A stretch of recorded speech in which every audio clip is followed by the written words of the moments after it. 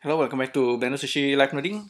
The other day I was looking for a way to kind of make a repeat tile for procedural texture, and I stumbled into this Blender Stack Exchange, and there is one question that's related to what I'm doing. This is actually for cycles procedural textures, and there is a great answer here by what's his name? By Jerino. Yeah, and it explains how you can kind of repeat the tile. For example, in this case, the Musgrave texture. Basically, you tile it into four, and then you kind of flip it into something that's symmetrical in four directions. And this is probably what we need. And I'm thinking to do the same thing, but I might do more cycles material at some point, but for now I'll try to make something like this. And there's also answer here by Bartek, and this is a much simpler version. I really like this setup, and this is something that I will do actually, a grid of vector points, and then using this simple setup we can kind of fractal looking texture. So that's actually what I had here. If I remove all this array, so this is the textures working as displacement, and everything happens in real time. This is only like 100 by 100 point sampling of a grid, and using this setup, turning it into there are three possibilities that I could think of. The first one is this one with a colorful one. If you want to displace the points in three directions, X, Y, Z, and also this is like the grayscale version. I'm using the grayscale version here to display this, to demonstrate this setup. I put the link down here, and I will give you this file, but I'm gonna build the whole thing from scratch, and yeah, and let's see how it goes. So delete everything, jump into compositing. I have the latest Sverchok here. I'm gonna save it as Sverchok alien tile procedural, and then I'll rename it at some point. So I will probably leave this for now, and I'll start with a grid viewer draw. Okay, top view, and I'll make this 100 by 100, maybe too large, so I'm gonna do it just 48 by 48. By default, this plane looks like this, but I'm gonna center it so we have the plane exactly centered. And what we're gonna do is to use the points of these planes to generate our procedural texture. Okay, so we need texture viewer. We have two. Probably the one that I'll be using is the texture viewer, this one. And there is a black and white, RGB, RGBA. We need the RGB, and we're gonna use the user customized. We have 48 by 48, so that's what I'm gonna do. 48 by 48 samples, and we're gonna have 48 by 48 samples points to work with. So if we profile like a noise, vector noise, I will be using. And if we pass in these vertices, this is a grid of points, right? If we pass it into this guy and look at the noise as the result, we're gonna get something that's looking like this. Just like a noise texture. There, it's a bit small, but that's okay. And we can actually use pass. With pass, it will pass it as an image, and you can look at it slightly larger. So that's nice. So we can play around even with this. We can use vector math, and here using multiply by scalar, and kind of make the points distance smaller or larger. Larger you get like totally like noisy, but if you get closer, you start to see the pattern. This is the Perlin, standard Perlin pattern, of course. There's a new Perlin pattern that you can play around with. And this is in RGB. And with Sverchok, of course, you can use this vector noise and just add it to the original points. And you're gonna push the points in 3 directions, X, Y, Z. So you get this. So that's kind of nice. For what we are doing, we're really just experimenting with this formula right here. Not formula, it's some kind of algorithm anyway, like just math, multiply cosine and a cosine.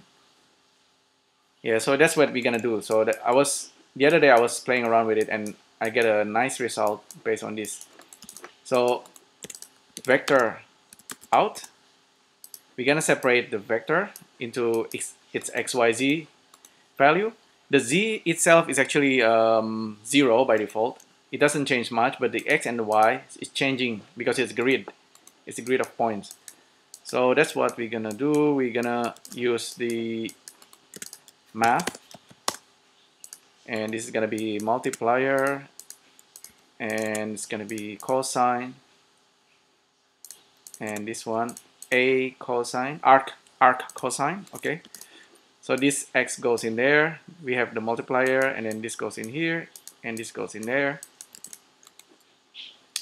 and that's actually pretty much what we need, I think.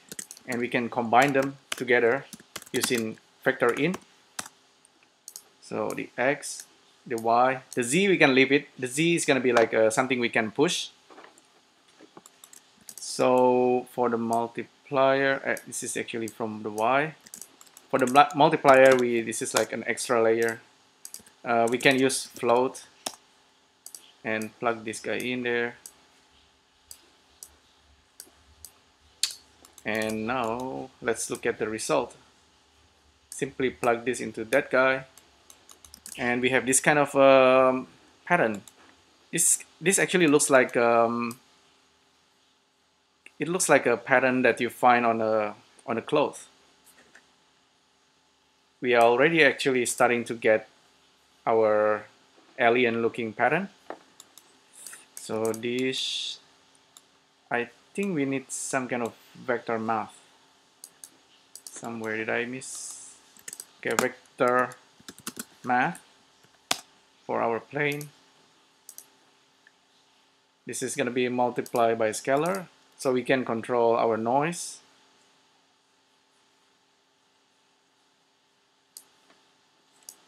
Okay, and okay, we have another multiplier here, which is actually giving like a more interesting result, like kind of the noise go more and more into details. I think we are getting there. So I really like this this really like psychedelic pattern here that we have.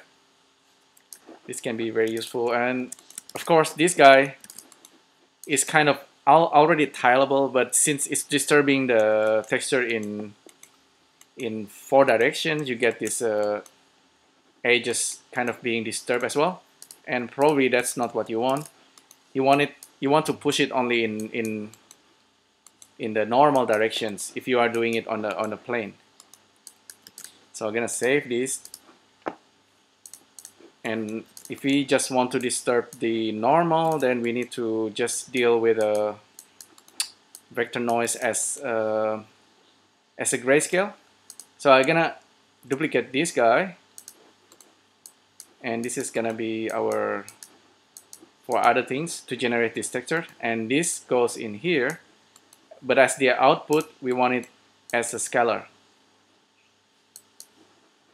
Okay, so and the next thing we want to do is to use a vector normal, vertex normal nodes, and pipe in the points and polygon face, and we get the normal here. So we have the original points plus the normal, but we also need to multiply it using the scalar. So think vector move is probably what we need. So we have the original vertices, and we have the normal, and we push it using this multiplier, which is coming from the noise. And as a result, this normalized value goes into the add, and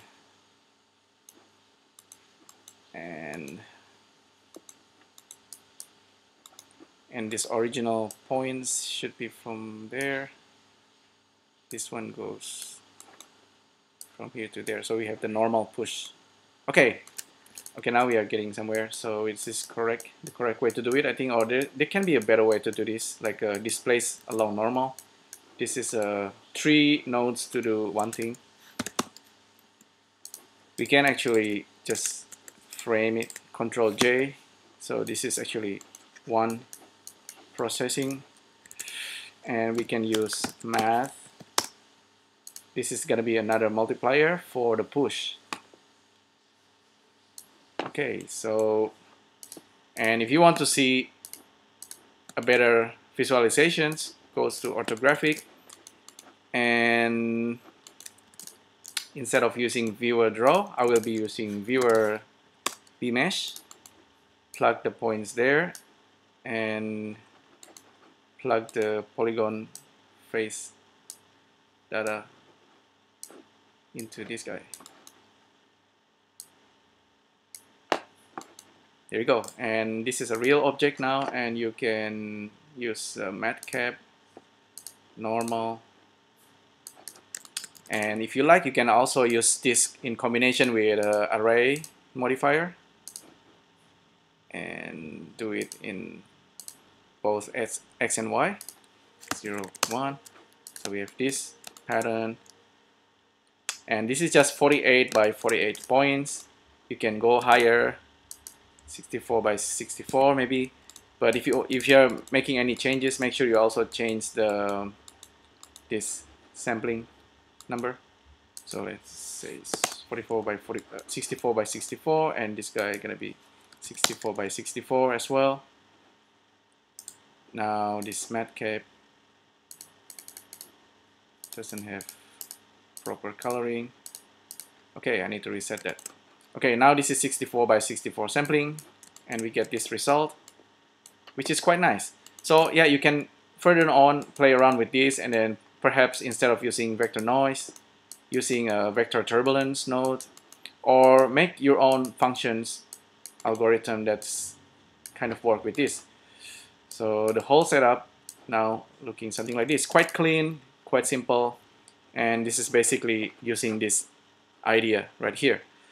So I'm gonna save this. I always like to leave this some kind of credits, original source. So there you go. This is stack Blender 3D stack exchange.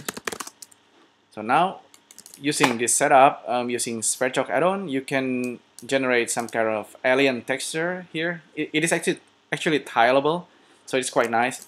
So we can use procedural noise, and we can, since we are like kind of making a symmetry in many directions, we can get this guy right here. And if you want to do further, I'm gonna save this and then file, save as. You can, if you want to do further, instead of using a plane, you can use anything like maybe icosphere. Plug this into that guy, the points and the polygon face and the point. You're gonna get some kind of wild pattern happening. So matcap.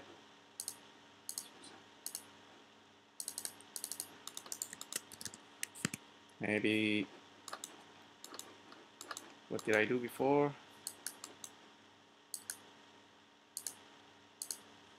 Oh, okay, now we're getting that kind of weirdness.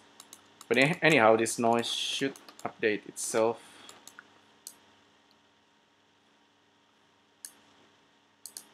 Can increase this guy, perhaps increase subdivision. Well, solid texture Maybe I need a point.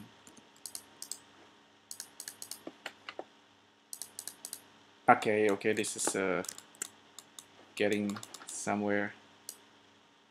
See, you can get this kind of very alien looking kind of surface.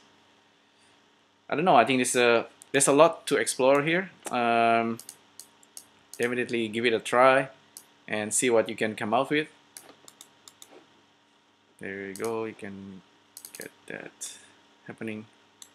Well, anyway, this is like if you're doing it in 3D and then you start to look, okay, this is because vector noise kind of works in the 3D, so you can get this result. And you can always push the Z. That I almost forgot to say that. If you push the Z, you can randomize the noise kind of swimming through and then it's changing pattern. You get this quite wild looking result. I might render this out at some point. But anyhow, this is pretty much it. I'm gonna maybe save this as well. Thanks again for tuning in, and thanks for this Blender Stack Exchange. Whoever asked the question and answer it, always an inspiration. There's a lot of gems here. So hopefully this is useful for you. Let's see what you can come out with. Thanks again for tuning in, and I'll see you next time. Bye.